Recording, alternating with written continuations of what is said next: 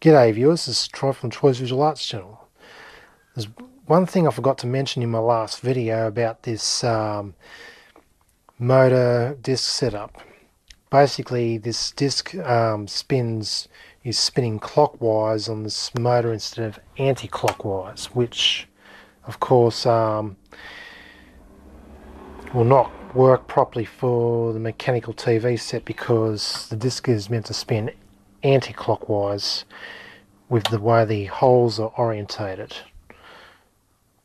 So what I'll have to do is mount the disc on the other side, which will spin the disc anti-clockwise.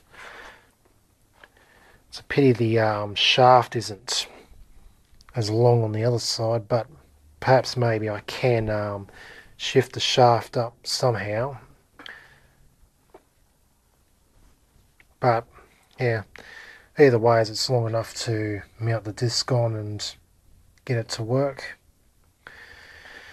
So that's what I'll be doing. This is Troy from Troy's Visual Arts channel signing out.